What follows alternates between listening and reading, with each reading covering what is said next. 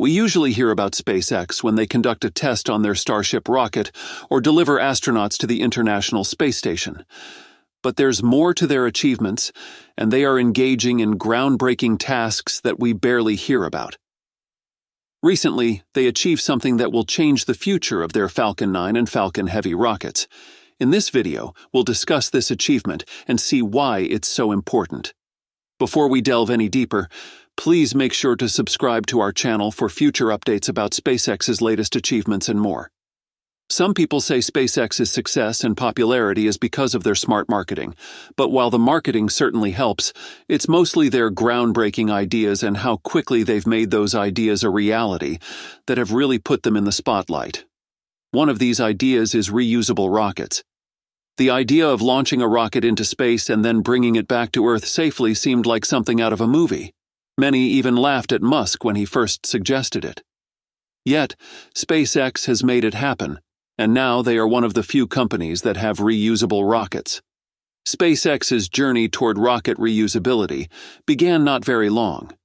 In September 2011, the company announced its plan to develop a system that could land and reuse the first stages of its Falcon 9 rockets. The first major breakthrough came on December 21, 2015, when SpaceX successfully landed a Falcon 9 first stage on a landing pad at Cape Canaveral. This event marked the first time an orbital rocket stage had been recovered after completing its mission in space. The next milestone was achieved on March 30, 2017. This was the first time SpaceX reused a Falcon 9 first stage for an orbital mission. The stage had previously flown in April 2016 and its successful reflight and landing. This success paved the way for the development of the Falcon Heavy. The Falcon Heavy uses 3 Falcon 9 engine cores or boosters.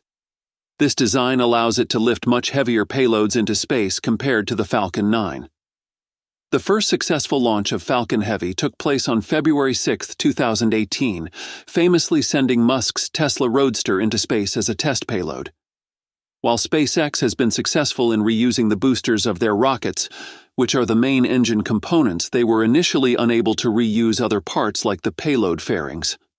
These fairings are the shell-like structures that protect the payload during the rocket's ascent through the atmosphere, and they cost about $6 million, which is approximately 10% of the total launch cost. This means each launch still involved these multi-million-dollar fairings being used only once. To address this, SpaceX developed a method to recover and reuse these fairings. Their initial attempts to reuse these expensive components was not easy. The fairings must endure extreme conditions during launch, such as high speeds and temperatures, and mechanical stresses. After fulfilling their protective role, the fairings descend back to Earth, where SpaceX planned to catch them mid-air. To achieve this, SpaceX used 2 specially equipped ships, named Ms. Tree and Ms. Chief. These ships were outfitted with large nets intended to catch the fairings as they descended under parachutes.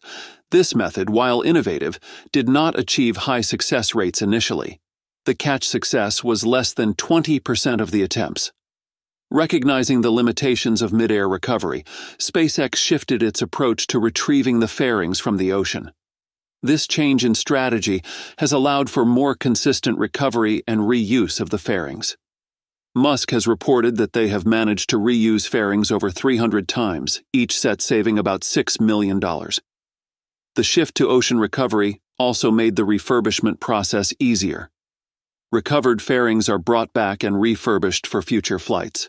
This includes checks for structural integrity, electronic functionality, and other critical components.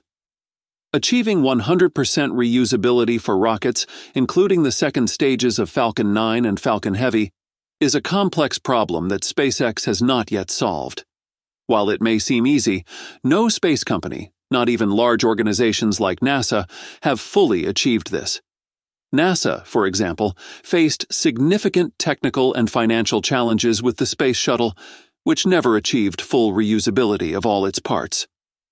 The technical challenges include the high stress and wear on rocket components such as turbopumps, thrust chambers, and nozzles. These components can suffer from various degradation issues like cracking or even more severe failures that could lead to catastrophic outcomes, such as metal fires in oxygen-rich environments. Instead of focusing solely on making Falcon rockets fully reusable, SpaceX has shifted its resources towards developing the Starship, which is designed to be fully reusable and can handle a wider variety of missions, including interplanetary travel. Starship is much larger than the Falcon rockets, with an aim to lift over 100 metric tons to Earth orbit, significantly more than the capacities of existing rockets like the Falcon Heavy, which can lift about 22.2 metric tons.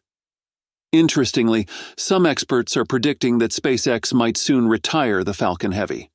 Initially, Falcon Heavy was the most powerful operational rocket until the introduction of NASA's Space Launch System. The Falcon Heavy uses 3 Falcon 9 boosters to increase its power and has successfully completed 9 launches. However, despite its impressive capabilities, the launch frequency of Falcon Heavy has been unexpectedly decreasing. This decrease can be partly attributed to its unique position in SpaceX's rocket lineup.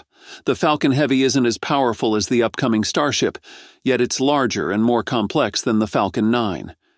This middle ground positioning has made it less suitable for the range of missions that SpaceX is increasingly targeting.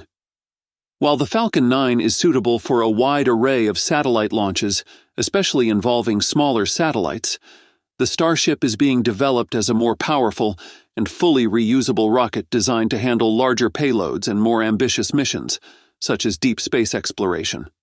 So, the Falcon Heavy is not as well suited as the Falcon 9 for smaller payload missions, nor does it match the anticipated power and versatility of the Starship for larger, more complex missions.